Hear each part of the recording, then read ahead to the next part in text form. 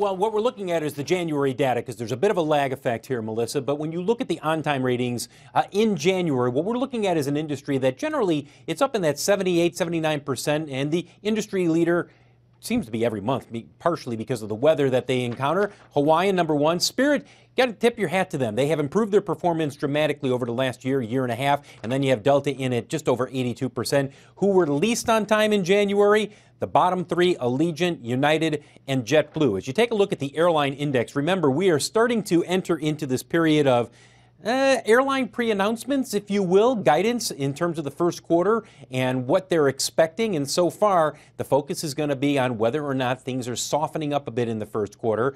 Two airlines that'll get a lot of attention, in particular over the next couple of weeks, Southwest and American. And I say that they're going to get attention because, remember, along with United, they have the 737 MAX airplanes that have been grounded.